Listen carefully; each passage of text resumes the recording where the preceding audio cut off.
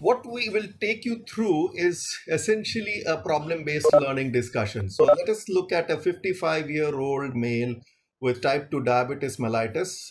We initially thought we'll do the pacemakers thing also together.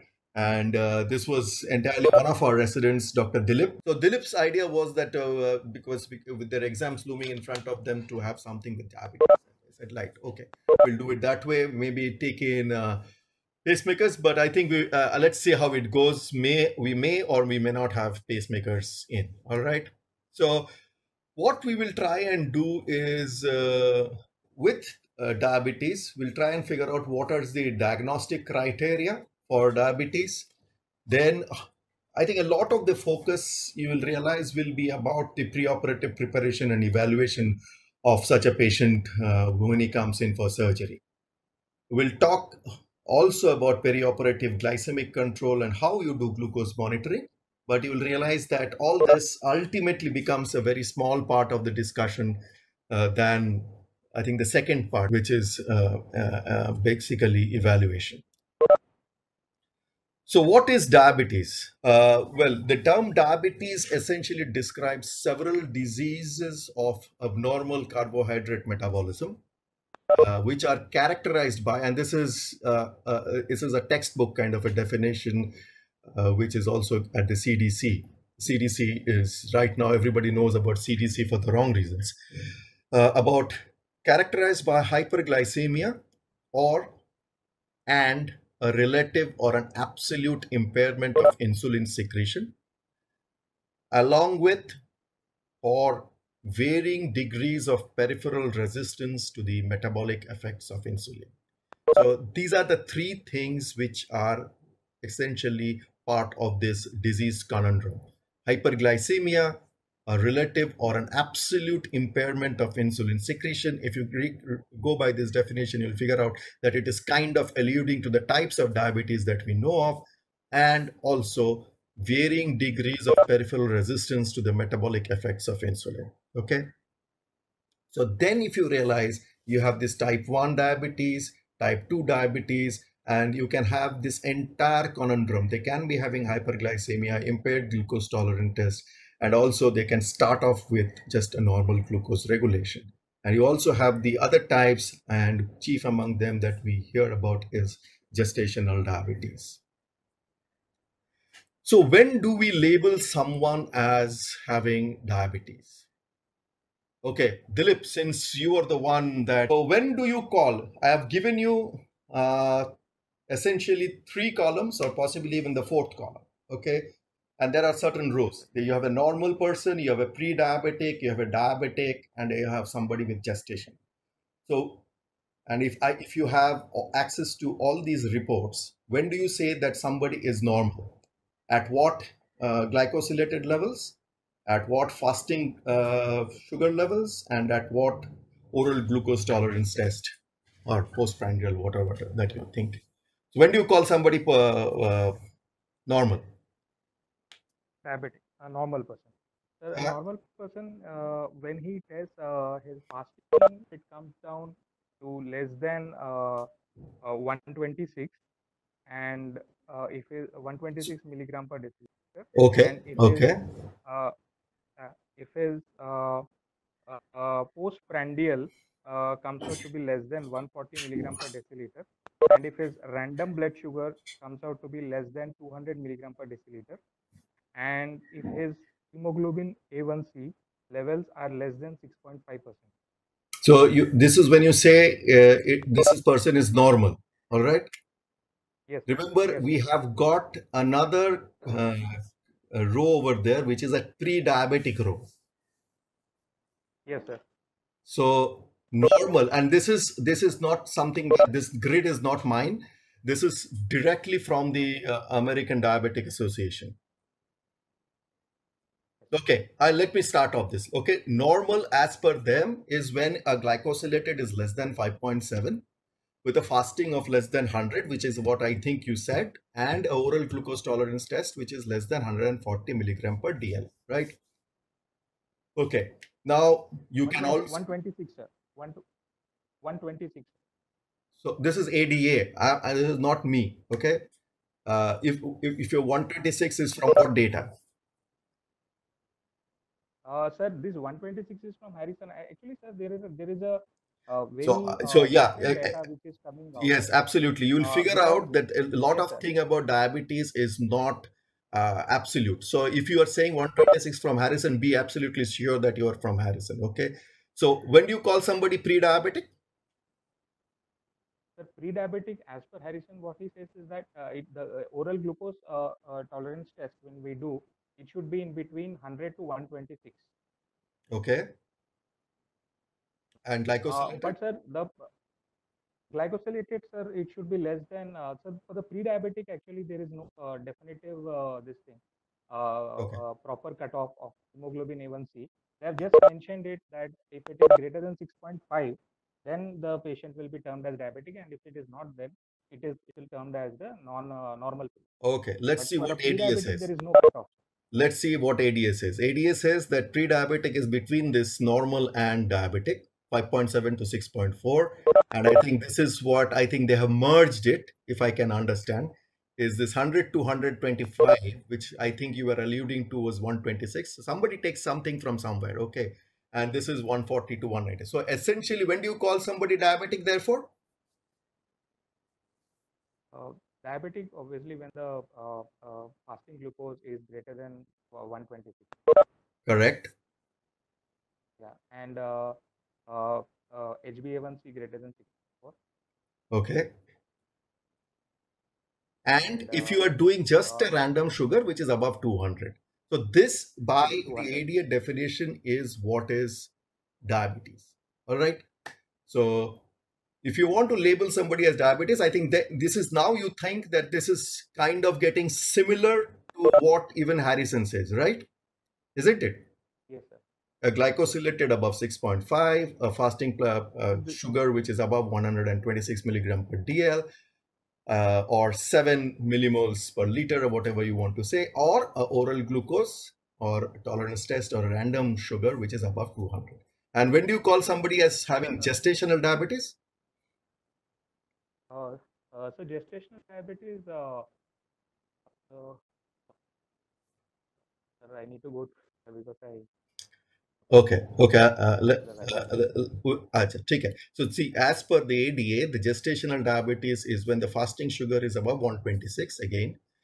And if again the oral glucose tolerance test is around that 153 to 199.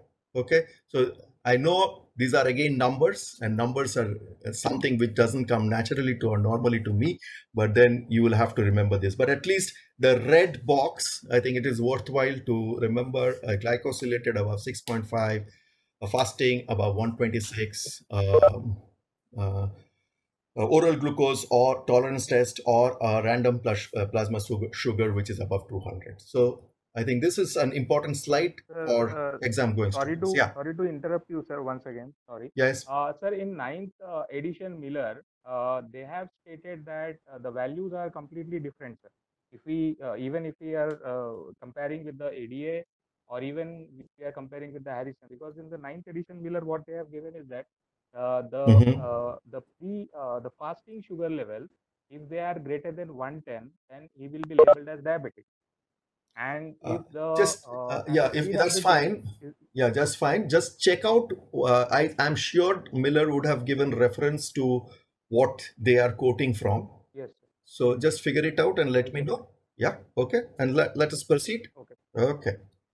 okay. So let us come back to our patient. Okay, this is this 55-year-old male with type 2 diabetes mellitus who is on oral hypoglycemics and he's on reasonable control. And there was a syncope 5 years back for which a DDD pacemaker was inserted, and he is symptom free from then. There is no history of angina, palpitation, shortness of breath, and the plan is an open inguinal hernia repair. Okay. Okay. Now, this is, I think, something that is a vexing problem. Is it the sugar that causes the problem in a patient with diabetes, or the real problem lies somewhere else? And I think that is essentially the key to evaluation and managing a diabetic patient. And if you realize as you go on that it is pointless to challenge those numbers, but to identify the real problem which is causing the problem to the person. It's not the numbers, remember, which is causing the problem. So how do you identify the problem? So the problems that is again with either what the disease is doing to the various organs, or the association of the disease with certain other metabolic problems. So the comorbidities which complicate perioperative care are the cardiovascular disease, the association strongly with obesity, and again, things like hypertension, neuropathy, nephropathy, and these leads to the complications, and this is something that you need to work on. Okay, so this is, I think, what I think everybody knows. So when you're looking at preoperative preparation, and then you're looking obviously at evaluation. So what are you trying to evaluate? You figure out you are trying to evaluate two things: the story of the diabetes and the organs that are affected. Now, what are you trying to figure out from this diabetic story? What kind of diabetes it is? And I think this is the easiest to figure out. Then, yes, you want to figure out how good or bad the level of blood glucose control it has been, what kind of medication regime this person has, and does the person have something which people have started recognizing a lot these days, is hyperglycemia per se without a diagnosis of diabetes. And why it is important to realize that, you'll soon realize, because this group of patients can be extremely troublesome. Okay, and the organs affected, I find it easier to just remember and classify it this way: as the macrovascular disease problems like the coronary artery disease, the cerebrovascular disease, the peripheral vascular disease, all kind of related to atherosclerosis, and the microvascular disease of the small vessels, which is causing the retinopathy, nephropathy, neuropathy. And if you realize that there are certain things which which are more important than the others, and you'll be really bothered about things like a coronary artery disease, you should be bothered a little bit about cerebrovascular disease when it is apparent, and definitely nephropathy. But when you realize that neuropathy, which takes up the bulk and also has got to do as to how you tweak your anesthetic technique as well, or how you manage the anesthetic bit of it. Okay. Level of blood glucose control, how do you evaluate? You obviously try and find out, if you know the history and record, what has been the range of blood glucose level that this person has been sailing through, what has been the average over the last 3 months, 6 months. Knowing the glycosylated hemoglobin levels definitely help. But I think it is here that you possibly can spend a little bit of time with the person, as to have they experienced something like an hypoglycemia? Are they aware of something like that? It has ever happened to them? How often has it happened? At what glucose levels, if they have been checked, that happened? And what has been the severity of symptoms? Now, why are we trying to find this out? The reason we are trying to find this out is obviously that it can be helpful in reducing or deducing how much of the insulin dose that we need to tweak in the preoperative period. And maybe we just don't stick to whatever all textbooks tell you, but individualize for this patient that this is possibly a good perioperative blood glucose target for this particular person. So this is why you need to evaluate the level of the blood glucose. Now, why do you want to know the blood glucose levels? Except to figure out that, well, this person is good control, not good control. You see, there is something with the blood glucose level, something with the blood glucose control, which can influence outcomes. And there has been enough studies which have found a direct correlation between elevated glycosylated levels and adverse events like infections in the perioperative period, and worse cardiovascular outcomes after cardiac and non-cardiac surgery.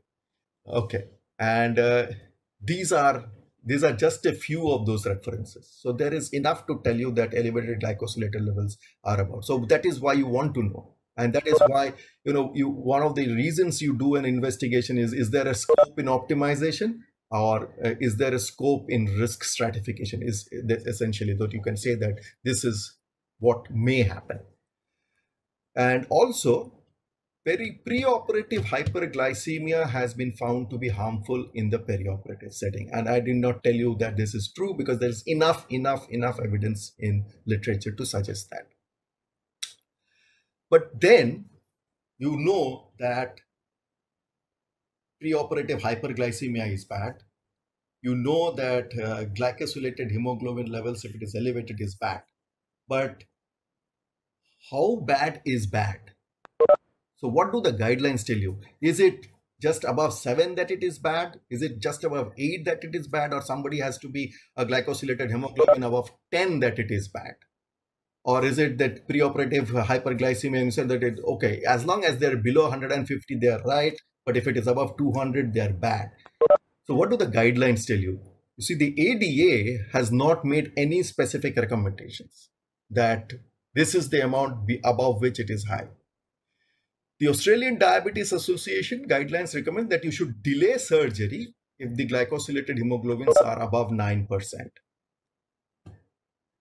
The Association of the Anaesthetists of Great Britain and Ireland says that you should delay elective surgery if the preoperative glycosylated hemoglobin is greater than 8.5%.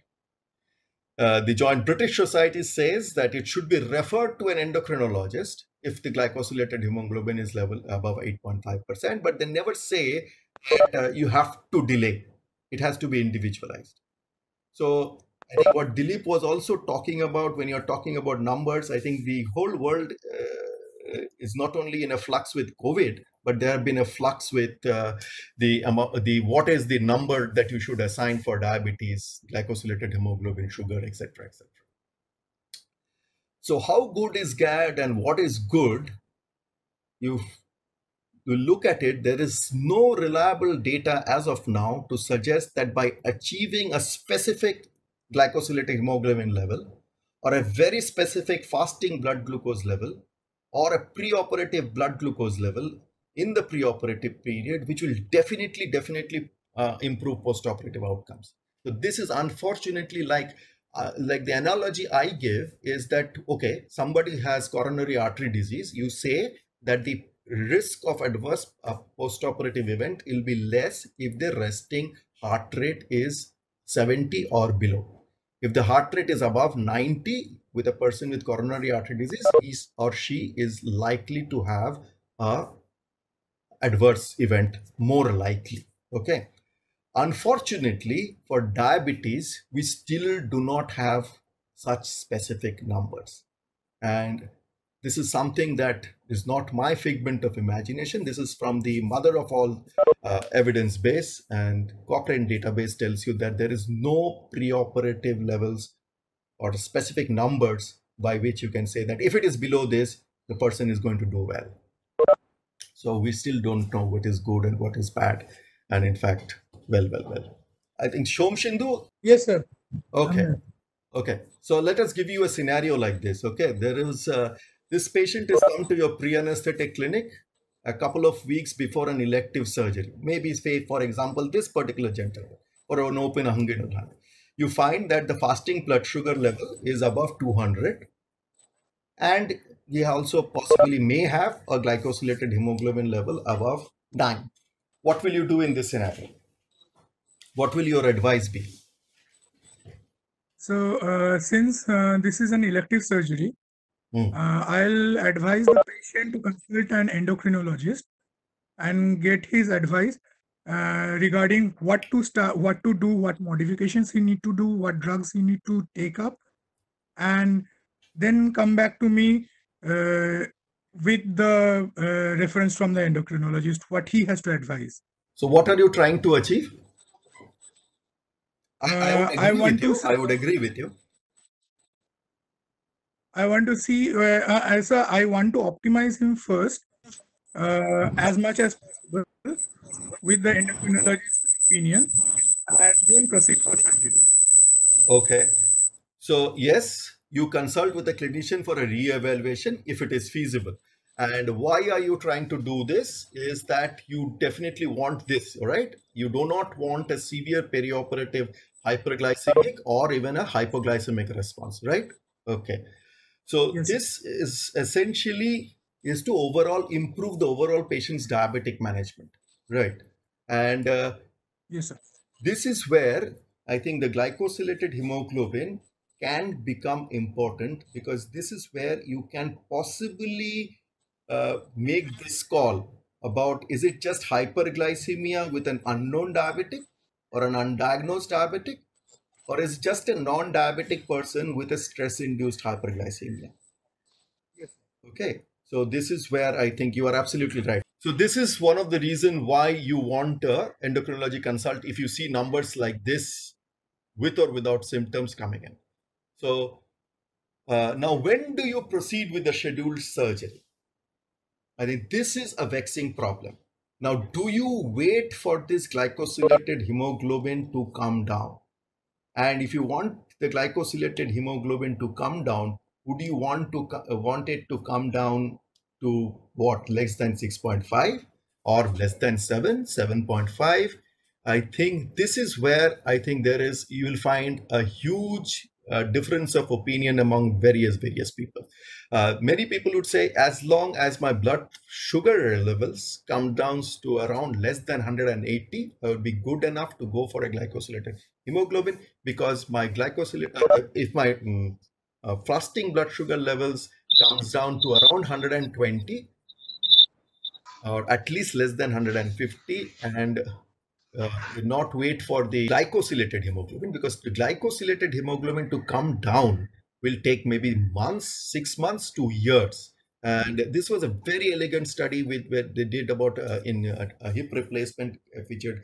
So now could be another scenario wherein this person has not come in for a pre-anesthetic checkup, but is come into your preoperative holding area, and you find that the glycemic control is bizarre. You find that the blood sugar level is around, say, 270.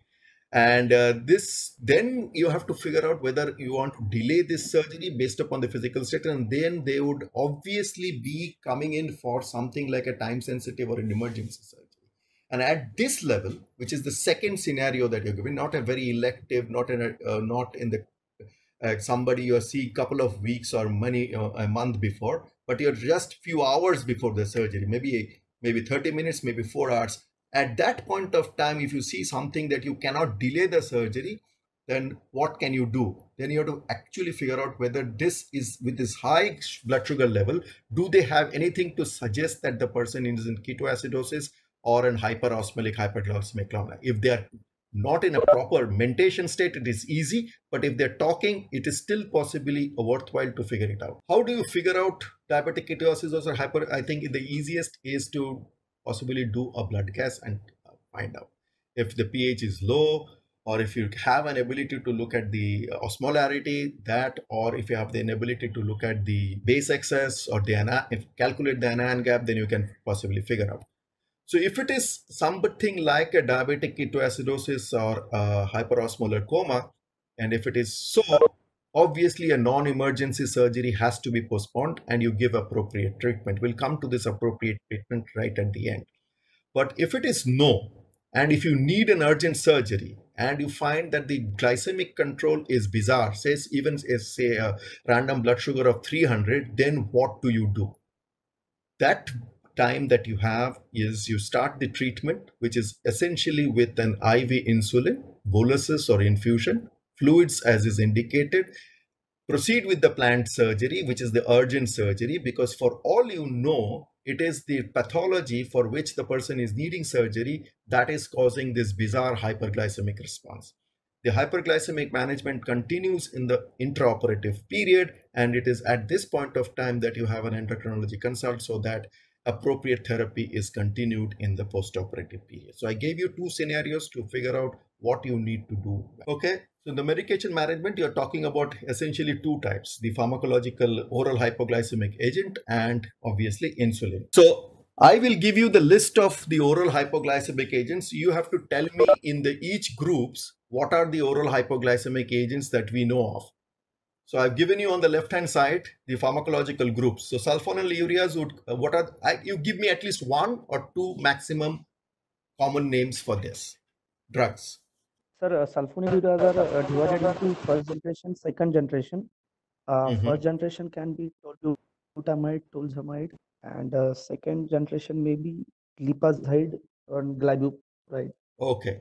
Biguanides? Metformin. Sir, bigonides. Very good. Meglitinides? Rosiglitazone. Rapaglinide. Just two. I would go for just. Rapaglinide. Okay. Thiazolidines? Pioglitazone. Okay. Rosiglitazone Very good. is Very good. Excellent. DP4 inhibitors?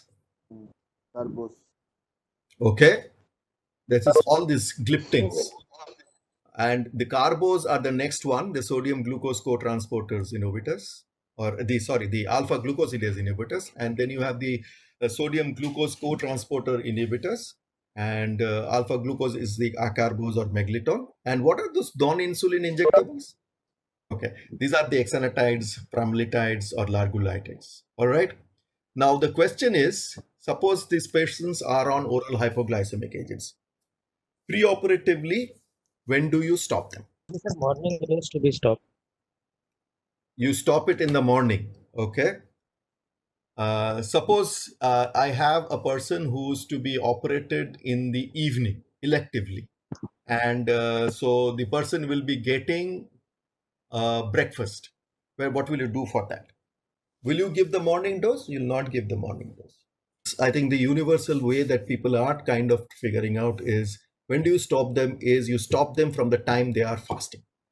So if they're fasting from the overnight, you do after that evening dose, do not give anything in the morning. So if they have a dose which is at 7 a.m. but they're having the breakfast at 9 a.m., you can think about giving it at 7 a.m. also. And the only thing was fenformin of those 48 hours. Otherwise, I think now it is the consensus opinion that you hold dose from the time they are fasting. So I'll give you the types of insulin. You have to give me the names of those insulin. What they are stating is that regarding the oral hypoglycemia, when they need to be stopped. Sir, does ADD says that it should be stopped since the patient is fasting? Because Miller very clearly says that these drugs should be stopped one day prior to the surgery. And regarding the half dosing since fasting, that is being given for the insulin. For oral hypoglycemia, we'll come to insulin. I think let us not confuse ourselves. I think you'll go by even by all standard text. Oral hypoglycemics, the only issue has been with fenformin. With others, yes, sir, metformin. With others, they should be having it till the last meal. After they stop eating, no oral drugs. Okay? Let's not confuse ourselves on this. Okay. Long-acting insulin. Example. Glargine. Okay. Very good. Intermediate acting. Lispro and. Okay. It's very simple. The NPH or the zinc. Short acting or rapidly acting. Aspart and Lispro. Don't give me trade names. Commonest is a regular, isn't it? Regular Lispro. Okay. Right. Pre-mixed. Human mixed start. Okay. So whatever, the neutral protamine hagatron, whatever the mixtures. Okay. And the continuous subcutaneous insulin? Regular insulin. The insulin pumps. So now the question comes, I think it was much easier for the guy who was answering the oral hypoglycemic agents. What about this insulin? When do you stop? And when do you stop? So if somebody is on a long-acting insulin, when do you stop? What do you do? The long-acting insulin, they say that 24 hours morning, if the surgery is posted in the morning, we have to start 24 hours before the elective surgery. If it is a morning procedure and the person gets a long-acting insulin, there are people, I think now they're currently coming towards this, that you give the entire morning dose. If it is going to happen a little later on and you may not be able to monitor, it is then that you cut down the long-acting insulin by half. all right? And you reduce the evening dose if there is a history of hypoglycemia. Okay, so since you're going to monitor, because what people have realized is, if you don't do this, it is then you find this huge variability of the glycemic response. Okay, so long acting, if it is early in the morning, you should be giving the entire dose. I know even there are or there has been some people who would advocate that if it is something like they get it at early in the morning, most often you will don't see that they're getting it early in the morning. If they get in the evening, it is absolutely fine that they get the whole dose in the evening prior. Intermediate acting, what do? Is that you reduce it to 50 to 75% the usual morning dose and reduce evening dose if you find that in that evaluation you found that there is too much of history of hypoglycemia. What about the short-acting drugs? Stop. Short Yes. acting, we hold the morning. Absolutely. Absolutely. If there is fasting, hold it. What happens with the pre-mixed if they're on pre-mixed? Pre-mix also, night dose 50 to 75% can be given. So 50 to 70% of which one? In the pre-mixed? This is the catch on this. Correct. Do not if you do not use the premixed, if they're going to go in for surgery, of the intermediate acting, use half or 3/4 of them. Do not try not to give the premixed, but go to the intermediate acting and not use the short acting, so that you don't find an episode of hypoglycemia while the person is fasting. And continuous, you can continue this subcutaneous on an insulin pump essentially. Okay, so this kind of sums up what we need to do for insulins and when to stop insulins prior to surgery. The evaluation of hyperglycemia without the diagnosis of diabetes is important, because you find that this has been now in evidence that common and adverse events are more common than in the person with diabetes, and they can be more severe, and they can be with varying degrees of hyperglycemia. And since they're not picked up, then you will find that obviously all these microvascular and macrovascular complications are more, because these organ systems have not been optimized, because they were not even aware about their hyperglycemic response.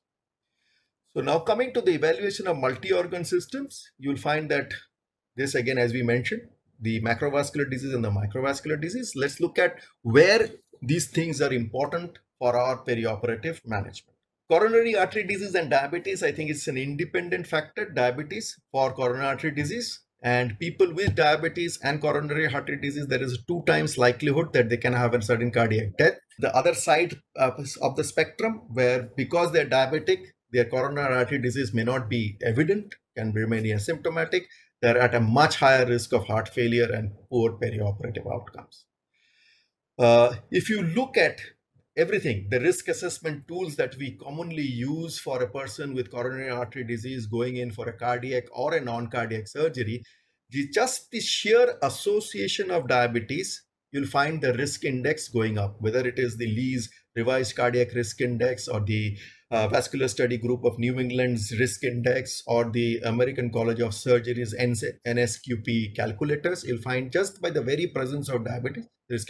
So essentially, if there is somebody with diabetes, what people will tell you is try and poke and find out whether they have any symptomatology which is suggestive of coronary artery disease, or maybe even if they don't have symptoms, you might investigate to find out if they have a latent coronary artery disease. Same thing with cerebrovascular disease. It's an independent major risk factor for stroke, and they are twice as prone to ischemic stroke than a person without diabetes. And it is all to do with this burden of atherosclerosis. Peripheral vascular disease, they can come to you for a revascularization or an amputation. It is all again to do with this burden of atherosclerosis, and therefore, since they have an atherosclerosis of a bigger vessel, think that they can have an atherosclerosis by coronary artery or a cerebral vessel, and also have the microvascular things like neuropathy, nephropathy.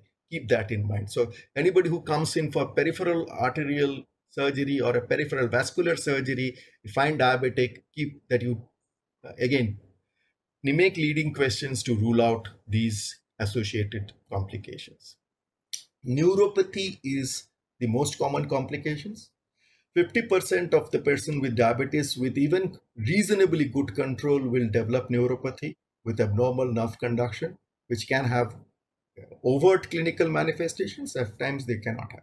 Classically, this is very theoretical. They can have things like distal symmetric polyneuropathy, autonomic neuropathy, polyradiculopathy, focal mononeuropathies, mononeuropathy multiplex. So why are we bothered about diabetes, neuropathy, and anesthesia? We find that they can influence the way we practice anesthesia, because these people will have a higher chance of a cardiovascular instability. They can have delayed gastric emptying, which is where you might have to tweak your anesthesia technique. They are more prone to have a risk of injury, nerve injury, or even soft tissue injury during positioning of surgery. So you need to figure it out and be careful about it. And they have this increased sensitivity to the local anesthetics that we use. It is, if I even bring it down and say diabetes, patient with peripheral neuropathy coming in for a regional anesthetic procedure. What are our concerns? You find that there is an increased nerve stimulation threshold in this group of people, and it may not be very ideal if you're just using the stimulation threshold or the peripheral nerve stimulator threshold to guide a regional anesthesia, because they might have a much increased threshold and you might still increase the ampere and lead to damage. So in these situations, a diabetic patient ultrasound is the preferred choice more than anybody else. There is this increased sensitivity which many people do not pay heed to, but I think it is worthwhile to remember that there is an increased risk of nerve damage in this population than in the non-diabetic, and you have to be aware that this duration of peripheral nerve blocks may be prolonged. So what is your clinical implication because of this? You have to minimize the local anesthetic dose, either the concentration or the volume or both, and definitely not use a vasoconstrictor agent along with the local anesthetic solution. So there is something very hardcore about peripheral neuropathy, diabetes, and how you manage regional anesthesia. Diabetics, autonomic neuropathy, and anesthesia. What are the things that you need to be worried about? It is nearly the entire gamut of the systems, whether it is cardiovascular, gastrointestinal, genitourinary, pupillary, pseudomotor, vasomotor, neuroendocrine. And what are the things that you are looking for because of these associations are, do they have resting tachycardia? Do they have poor exercise tolerance? This is, I think, classical. Do they have orthostatic hypotension and supine hypertension? Do they have early satiety? Do they have features of gastroesophageal reflux disease? Do they have alternating constipation, diarrhea, erectile dysfunction, and a common association with OSA? So again, somebody with diabetes, these are the things that your focused examination has to go and find out, or a focused history taking has to look at these things. What these can lead to in the perioperative period because of this autonomic neuropathy, because this is why, because these have significant implications, which is why you need to figure out from those leading questions, because you can have significant hypotension on induction of anesthesia or any change in position. Making a steep reverse Trendelenburg, you can lead to an hypotension. Okay, the blood pressures may be very labile, and you have to be more adept in using vasopressors to maintain the blood pressure in this group of individuals. Same thing with neuroaxial anesthesia, the hypotension may be more pronounced. You might have to be more aware of it and use vasopressors at a much early time, and also with changes in posture. Autonomic neuropathy, that was cardiovascular. GI system, we understood that there could be delayed gastric emptying. So there is this increased risk of aspiration during anesthesia. The clinical implication, you might have to think about tweaking your fasting duration, maybe more than that. And your method of induction intubation, you might have to take recourse to rapid sequence induction intubation. And if they have things like constipation, which is predominating, definitely minimize the use of opioid in your multimodal operating things. So essentially, there are things which you need to tweak with your anesthesia. With nephropathy, again, when you are talking about coronary artery disease, remember, for all those risk stratification for adverse cardiac events, we said that association of diabetes is good enough, is strong enough. You will find in all those, whether it is Lee's reverse cardiac events or the vascular surgery group of New England or the American College of Surgeons NSQIP data, you'll find CKD is an independent predictor. So the presence of CKD will say that it helps in risk stratification. And this bit is, I think, for much easier to understand, that your perfusion pressures may need to be higher. So if you think for a normal person, you have a good thing going with a MAP of 60 to 70, in this group of patients, you know that since their reset is much higher, that you know what their baseline pressures have been, your perfusion pressures intraoperatively should be at that. You obviously very intuitive not use nephrotoxins. And this is, I think, a vexing problem which will remain. I don't know whether we'll get an answer to this, is if they would be on ACE or ARBs, to stop or not to stop. I think it will have to be very, very individualized based upon individual institutional protocols. What people have kind of decided as of date is, if the ACE or ARB was started for an hypertensive episode, it is possibly worthwhile to continue with that. If it was started for a heart failure reason, it is worthwhile to continue with that. If it was just for a kind of protective reason, then you might omit. Retinopathy in anesthesia, there is an increased risk of postoperative visual loss, and it can be due to positioning, that there is increased chances.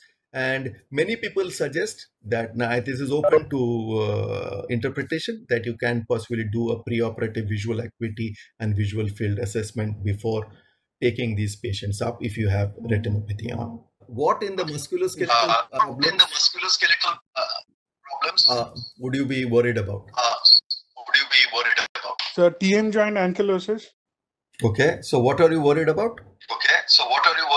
And deformities. And TM joint ankylosis will lead to reduced mouth opening. So you're worried about the airway. That will cause a difficult airway situation. Yes, sir. Difficult airway situation. And along with that, there can be some atlantoaxial joint ankylosis. Okay. That will also cause a difficulty in the airway management. Okay. How will you figure out that the airway is there any sign that you can elicit? So there is a palm print sign and the prayer sign is there, sir. Very good, excellent. So the other thing is positioning. So the other thing is positioning. So very good. So the prayer sign and the palm print sign. Yes, sir. Okay. What about positioning? In positioning, so we can see if the occiput is touching if the patient occiput is touching the bed, or if he is requiring pillows. Mm-hmm. So is there something that you can do? Okay. So neck extension, we can do a. Let me give you a scenario. Suppose this is a diabetic person and he tells you that he has also problems with his shoulder joint, and there is a fracture of the distal radius, and you plan to give a brachial plexus block. And so before you do the block, would you do something and then give the block because you're worried about positioning? So if the patient has a shoulder joint pain, so we'll keep the patient positioned in the up in a semi-reclined position. Okay.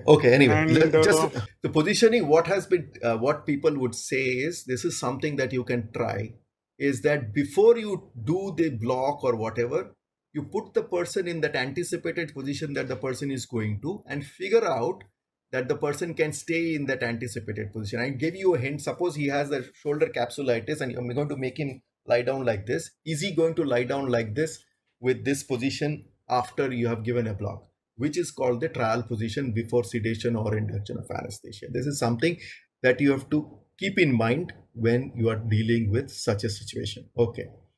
So what investigations will you do? I think if you're not done glycosylated hemoglobin and you do not know the volumes, this is one thing. The other things that you can do is because of the strong atherosclerotic burden problem, fasting lipid profile is something, and liver function test is again to figure out the synthetic functions that is not been impaired or not, which can lead to, and this is something to figure out the how much is the renal kind of impairment that this person has. Easiest is possibly urine albumin excretion with urine albumin to creatinine ratio, serum creatinine, and then to find out, calculate the GFR. And this is vexing because of the association of the other metabolic things is, do I need to figure out the thyroid stimulating hormones? Especially in patients with type 1, fortunately, you get to see less and less of these. And obviously, the other things, this is focused examination, as I said, do a chest X-ray, ECG, echo. The anesthetic management, as you will realize, the goal is that it should end well. So whatever you do and whatever you are trying to do, the entire thing is trying to see that everything ends well.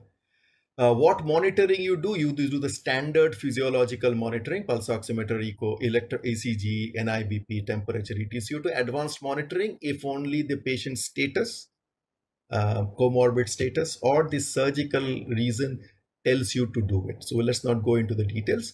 The question is, how will you monitor the blood glucose in the perioperative period? What I'm trying to find out is, how frequently will you do it, and from where will you do it? Will you be taking it from the vein, from the capillary, from the artery? Where? I need to first figure out what is the duration of surgery. Okay.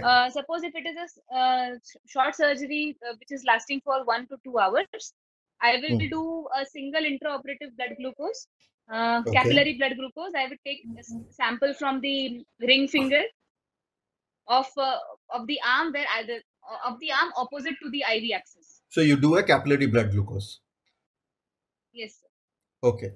Suppose, let us say that this is a surgery which is going to go on for 4 hours. What will you do now? You can do hourly glucose, CBG, or my more reliable thing would be to do an ABG.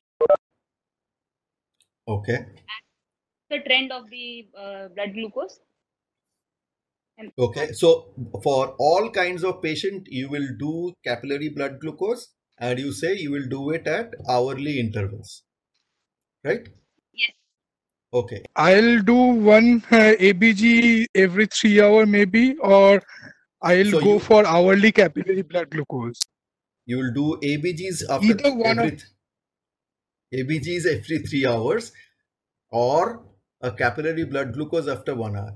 So this is irrespective of what kind of control the person had. This is irrespective of the type of medications or the type of surgery that this person is going through, or the physiological parameters that the person is having. That is what you are trying to tell me, right? So if the patient has poor preoperative blood sugar control, then I will prefer ABG over the CBG. Okay. I think this is one thing that I realize is something which does not come naturally to most people. But if you look through this, it is very, very intuitive. If the person is receiving insulin, and if the blood glucose level is less than 100, or the glucose is falling rapidly, it is then that you check blood sugar levels by a finger stick, or you send the sample to the lab every hour or even more frequently. Okay. But if the person is stable and has not received insulin, most of your patients who come with oral hypoglycemic agent and has got a reasonable good control. Okay. you can then check, and you know that the preoperative values are normal, then you need to check every 2 hours. There is no hard and fast rule that you need to check every hour. So, and this again, you can check it from the capillary blood sugar levels. Okay. But suppose you are needing, suppose you have, it is just not less than 100. Suppose you figured out that the sugar levels were 250, for which you gave IV insulin, or you started an IV insulin infusion, right? It is then that you, because you're starting to give insulin, that you start to check every hour. Okay, am I clear on this? And all this you can do with capillary blood glucose. But if the person is critically ill, or is on a vasopressor, or is hypotensive, then your capillary blood sugar level is not informative. It is then that you have to send a venous sample or an arterial sample. Okay, I will repeat this once more. If they are on insulin, preoperatively or intraoperatively 1 hourly, if they have good physiological control, blood pressures are okay, you do capillary blood glucose interval 1 hour. Good control, not on insulin, 2 hours. Okay. Hypotensive, on inotropes, then capillary blood glucose is not informative. You have to do a venous sampling or an arterial sampling. Okay. Otherwise, you don't need an arterial sampling for routine monitoring. Okay. Fine. So what is the glycemic target that you're looking at? So within less than 140? Less than 140. Capillary blood glucose, yeah. Okay, so that is, you're going more towards a tighter control. If you look at it, most guidelines will tell you that it is around 150. And many people now say that you keep it between 140 to 180 is good enough. Try and see that it does not go above 180. Try and see that it does not go less than 100. I think now you're looking at a very wide range. As long as they're staying close to 150, you are good. See, react. When do you react? When do I react and give insulin? It's only if it is much above 180, and definitely react if it is less than 100. Anywhere between 100 and 108 to 180. If you find something is 105, you might check it every hour and then react. If it is maybe 200, if you don't want to give, check it maybe again after an hour and then react. Okay. So how do you, I think I've given away the answer, so I think it's no point asking you now. How do you correct? Let me put it a very pointed question. How are you going to give insulin? Are you going to give bolus insulin? Are you going to give IV insulin infusions? Are you going to try and give subcutaneous insulin, or are you going to give intramuscular insulin? So this is multiple choice. In perioperative setting, I'll give bolus insulin. Bolus insulin, and then monitor if the sugar, regular insulin. Okay. And if even after boluses the sugar is not coming down, we can start the infusion. Okay, I think at least you agree that it has to be insulin and it has to be IV insulin. Subcutaneous insulin has no role in its management, and even the sliding scale algorithms possibly have a very poor or variable control. What works best, and this is, if you remember when we talked about when you are having insulin, and if they are on long-acting insulin, please do not stop long-acting insulin, and this is where it comes from.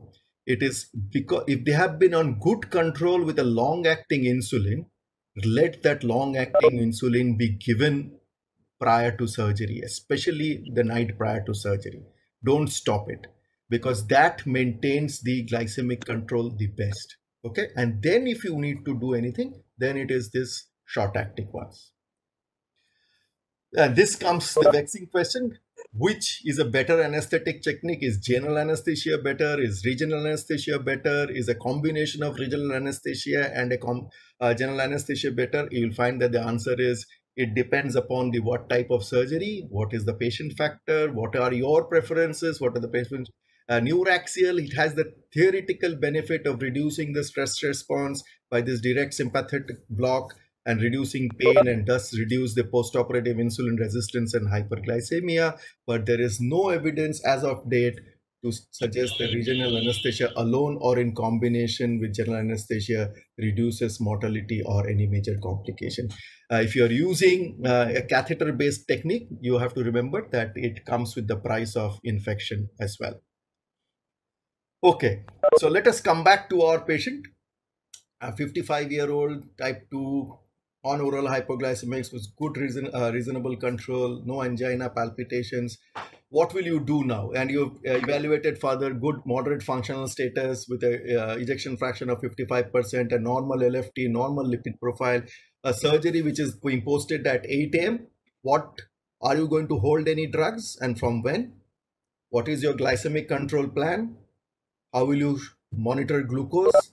And what will you do in the post-operative period? Surgery posted at 8 a.m. Yeah. So keep him overnight fasting.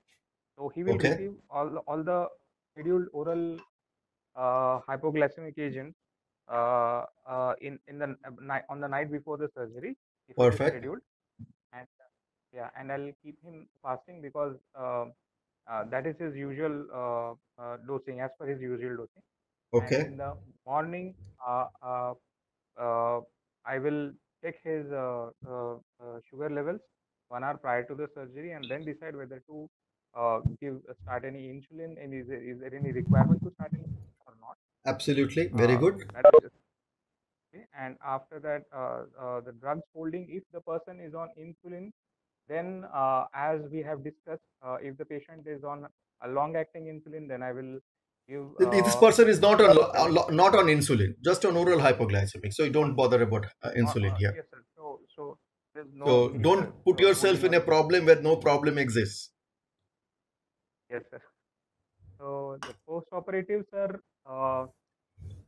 Post-operative, I will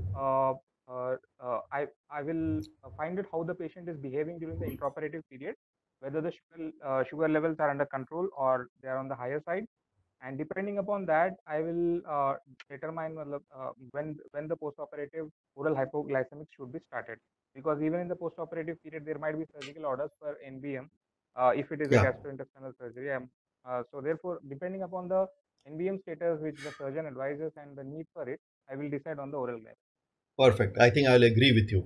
So do not give the morning dose. Glycemic control plan, I think you sit tight. Glucose monitoring, see, not on insulin. If it is good control, CBG is just 2 hourly. And you rightly said 1 hour prior to surgery. If the surgery is going beyond 1 hour, I might think of doing another CBG and finding out. Post-operative, if you can, the best bet is if you can start early feeding, you can resume the oral hypoglycemic agents. And if you do not. So as long as they're fasting, I think very good. Do not start the oral hypoglycemic agents. So let's look at a different day and a different patient, and we'll wind up with this scenario. Okay. A 55-year-old, same diabetes, oral hypoglycemia. This one is poorly controlled and has a strangulated hernia and needs an urgent laparotomy. Okay. The blood sugar level is 386, urea is 86, creatinine 3.4, tachycardic, tachypneic, saturations are poor, chest X-ray shows basal opacity, the ECG shows atrial fibrillation. Yes, okay. Sir, as it is an emergency. And you have done an ABG and you find this is the ABG. pH of 7.1 with a base excess of -13 with a large anion gap with a bicarbonate which is low. What will you do now? And a sugar which is 386. What are you thinking? Like urine ketone bodies, I like to do mostly diabetic ketoacidosis. Very good. Yeah. So if it is diabetic ketoacidosis, what will you do? Whatever time is there, we'll plan for optimization. Okay. So what will be, how will you try to quickly optimize this person? Because you have also figured out that this is a strangulated hernia. So you might have a gangrenous gut in a few moments time. Sir. You have not much time, so you have to optimize quickly. How will you quickly optimize? These patients will be fluid deficient, so we started correcting fluid around 1 liter per hour Okay. What fluid will you give? And RL or normal saline? Normal saline can be given. Normal saline. Okay. What else? So one is fluids. What else When will his you fluids do? are there, potassium, we'll check for Potassium. potassium and potassium. Okay. Yes, very good. So you should be looking for the potassium values from the blood gas or from the serum values and correcting potassium. And So fluids, for potassium, correct. and next. Insulin for sugar correct. Very good. Insulin. And insulin for sugar correction. Absolutely. So this is exactly what you need to do. Isotonic saline, potassium, insulin. If you're looking at diabetes ketoacidosis, if you find the 4 columns, one is fluids, the second is potassium, the third is insulin, and bicarbonate is query. You give bicarbonate provided the pH is less than 6.9. Okay. So this is the pillars of the management of DKA. Fluids, very good. You said if there is severe hypovolemia, correct it with 1 liter per hour of 0.9% normal saline. If it is mild hypovolemia, then try to find out the serum sodium status. If the serum sodium status is low, sodium is less, then you give 0.9% saline. If it is high or moderate, is normal, then go to 0.45% saline. Don't overload. If the person is in shock, then they do the invasive monitoring and think of starting pressures. Okay, so this is about fluids. What about insulin? What about potassium? You have to check potassium. I think the catch, what I was trying to get from you was, what will you do if the potassium is too low? Will you give insulin or will you not give insulin? This is the catch. If you look at the left-hand side, if the potassium is less than 3.3, hold insulin, give potassium, correct it, get it above 3.3, and then give insulin. Otherwise, you run that very high risk of decreasing the potassium further. Your target of potassium has to be above 4, less than 5. And if it is between 3.3 to 5.3, you give 20 to 30 milliequivalents with every liter of IV fluid. If the potassium is above 5.53, do not give potassium, only give NS. Okay, clear? And before you correct potassium, the other thing that you need to figure out is what is the urine output? Is there an establishment of a renal flow? Insulin, I'm not very comfortable with the subcutaneous route. I rather would go for only the IV route. What is the dose? You give a regular insulin of 0.1 unit per kg as bolus, and then start an infusion of 0.1 unit per kg per hour. And while do this, keep checking sugars. If the sugar levels do not come down by 50 to 70 grams every hour, then increase the dose further. Okay, so that's about insulin. Insulin, again, I'll just recap. IV insulin, how much you give? 0.1 unit per kg as bolus, 0.1 unit per kg per hour as infusion. Check sugar levels. If the sugar levels have not coming down by 50 to 70 per hour, just double the dose, the next one that you give. Okay, your target should be 200 and below. Once it comes to 200, reduce the dose to 0.02 to 0.05 units per kg per hour. Okay, so that's about insulin. Not very difficult to remember. And the last thing, bicarbonate, simple. If it is above 6.9, do not give bicarbonate as per recommendations. Below 6.9, give bicarbonate. Okay, so that is about the management of diabetic ketoacidosis and the emergency management. Sir, at what pre-op HbA1c should we take the patient? I think this was a part of our presentation. If you look at it, if you look at data, American Diabetes Association does not give you any figure. The Australian Society and the Anesthesia Society of Great Britain and Ireland tells you to say that you get it down to 8.5 and you delay elective surgery if the value is above 8.5, above 8.5. But then what target are you? Will you take this person up if it is 7? Will you take this person up if it is 7.5? I think we still don't have a clear-cut verdict on this. Okay, sir. Thank you. Yeah. What about adjusting local anesthetic in diabetic patients? Because I think I think the way I look at it, and most people look at it, is if you are thinking that this person has neuropathy or assume that this person has neuropathy, the best option to go for would be that, okay, if normally I would have used 0.5% bupivacaine and I would have used say 20 ml of 0.5%. I'm giving a hypothetical situation. In this scenario, I'll possibly use something like 0.375% of bupivacaine, 20 ml. So use less amount of local anesthetics. Or if you want to give 0.5%, then give maybe 15 ml. So reduce it by around 70% to 75%. But you won't find a clear cut, you have to figure out for yourself. How do we calculate the insulin required perioperatively? Say for example, intra of the sugar is around 250. How do you decide how much insulin to give to bring it down I to think at least 180? there is a very cumbersome way of calculating, but I think most people would not go by that. What most people would, the rule of thing is, if it is anything between say something above 200 that you are trying to react, then I think you just give it around 0.02 units per kg and then figure out and give it, and then monitor it after an hour and then react to it. So what about those? Okay, sir. Or So you what can about start an Patient is on infusion. sliding glycemic scale. regimens?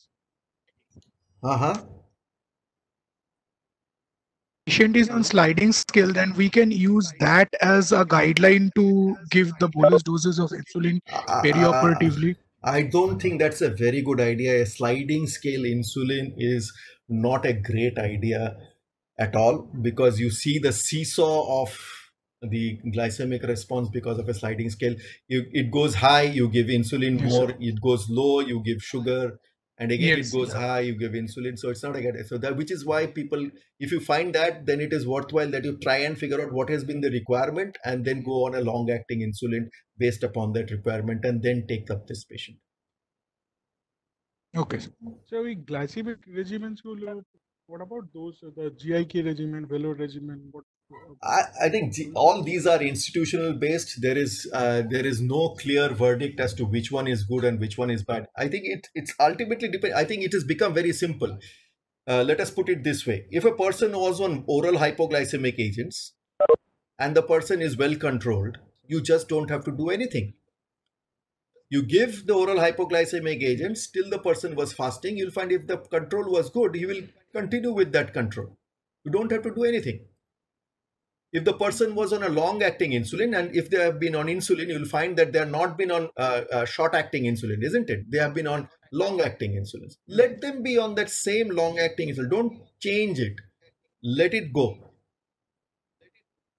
Then you monitor it 2 hourly, 1 hourly. If you only find that it is overshooting 200, 220, react.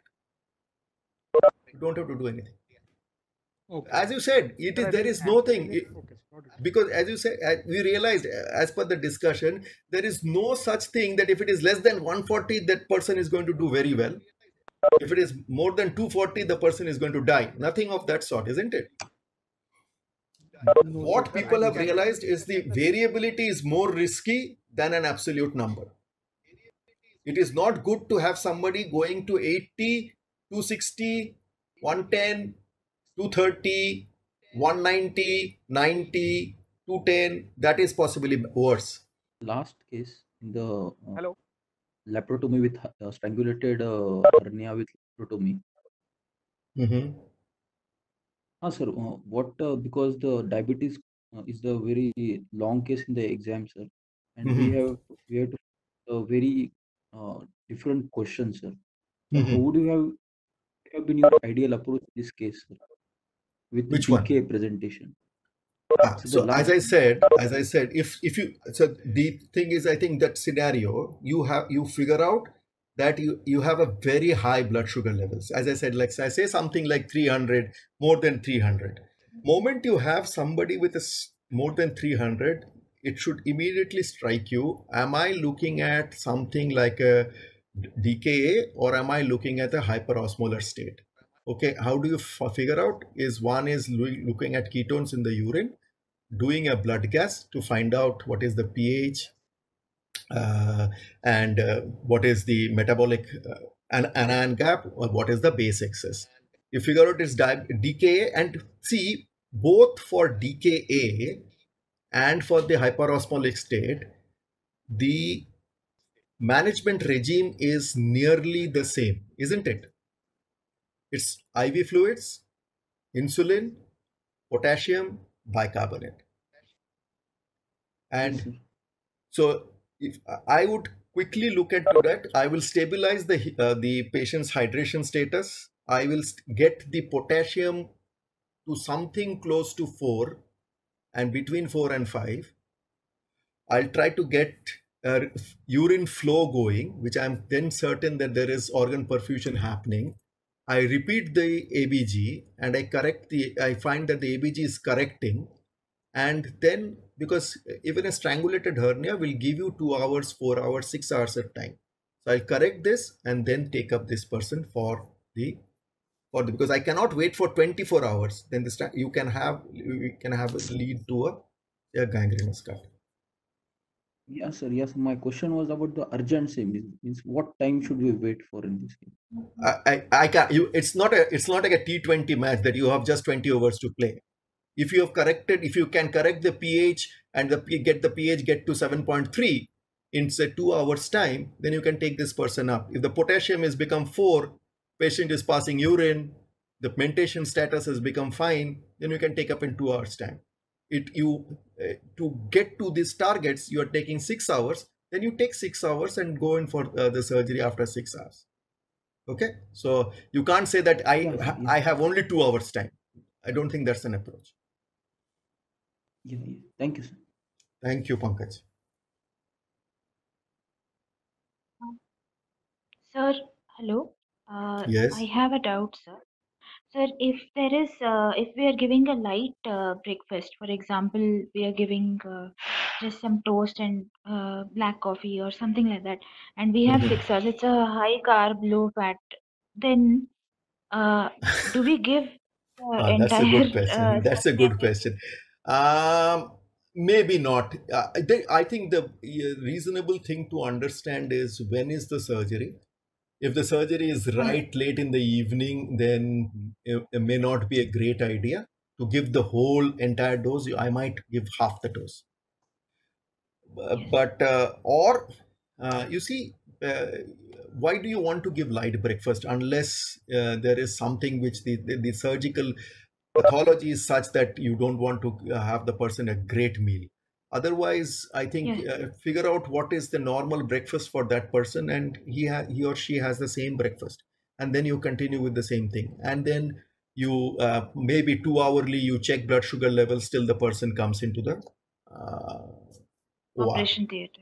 Yeah, because you see, with all these oral hypoglycemic agents, it will not cause a rapid or a sharp decline in blood sugar unless they are completely fasting. On a fasting state, you give them, you'll have a precipitous fall. Sir, in pre-operatively and post-operatively, sir, also, sir, normally, sir, do we keep it as 2 hourly monitoring of the capillary blood sugar? When? In the? Sir, pre-operatively and post-operatively.